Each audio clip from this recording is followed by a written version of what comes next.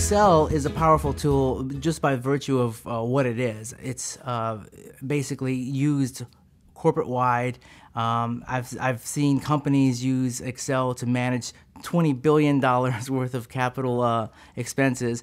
Excel is used everywhere, and it's such a flexible tool that you can basically connect it to almost anything and get what you need out of it. Excel is not going anywhere, and I think it's probably one of the most powerful tools in the Office suite because it actually straddles two areas. One is data and the other one is presentation.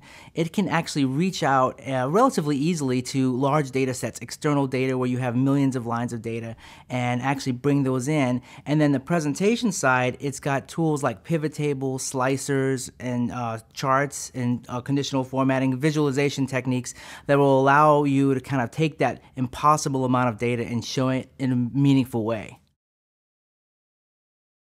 Some of the advantages of using Excel for dashboards and reports are obviously some of the tools that are built in: pivot tables, power pivots, charts, visualizations. These things allow you to create dashboards faster than you would with kind of big ERP systems.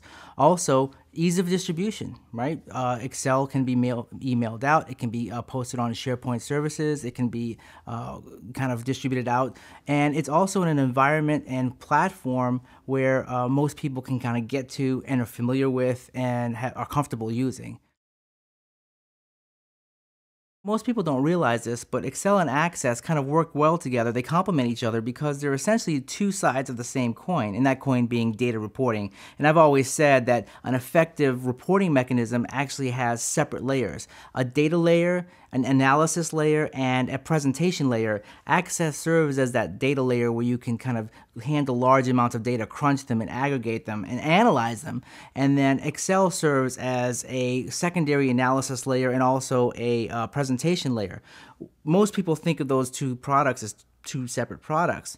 Some people will do database work in Excel, and some people will do presentation in Access. Those products work well on their own, but when you bring them together, their strengths, their individual strengths brought together kind of make for a more powerful, more robust tool. Excel power users are the prime candidates to use Access 2010. These are people that have kind of pushed the limits of Excel, they've got workarounds galore, and they've got workbooks and managing large complex processes that are really difficult to translate to anyone else.